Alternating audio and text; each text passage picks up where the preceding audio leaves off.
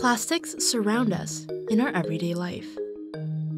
From the moment we wake up to the minute we fall asleep. Traces of plastic have even been found in the human brain, and studies indicate we ingest about a credit card's worth of plastic every week. But from the micro to the macro, plastics are making another mark on the world as well, and leaving a permanent mark on our fossil records. Plastiglomerates are fusion, essentially, of plastics and rocks.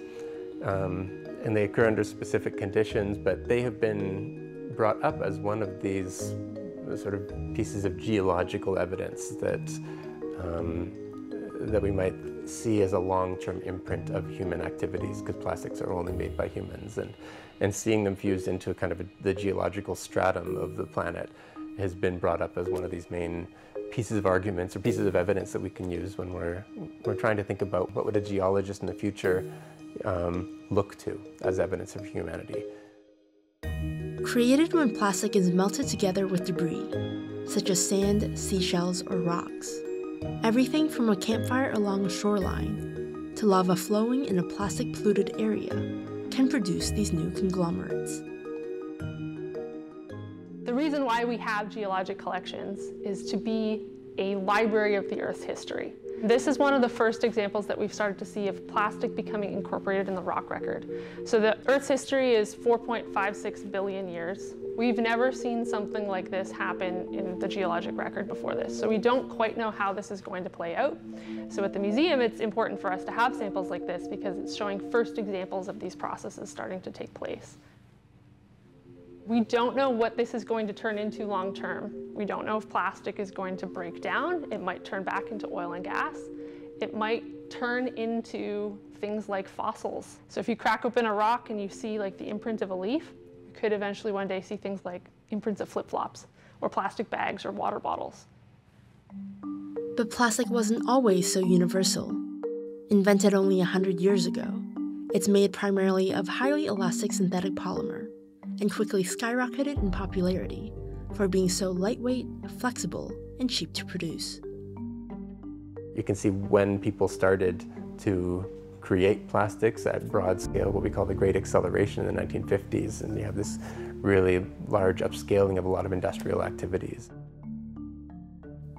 Back then, the world produced about 2 million tons of plastic every year. Now, that amount has multiplied by about 225 times. With 1 million plastic bottles purchased every minute, according to the UN. That means more plastic has been produced in the last 10 years than the previous century. And only 9% of plastic ever produced has been recycled. I think by looking at objects like this, people see a direct impact of their actions on the environment. There's definitely places in society we will not be able to get away from using plastic, but I hope it gives people that second thought of, do I actually need this plastic fork for 5 minutes? And also, what happens to your plastic when you're done with it?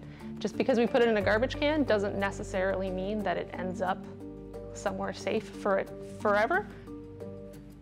With around 36% of all plastic produced for single-use applications, experts project plastic waste will triple worldwide by 2060 at the current rate.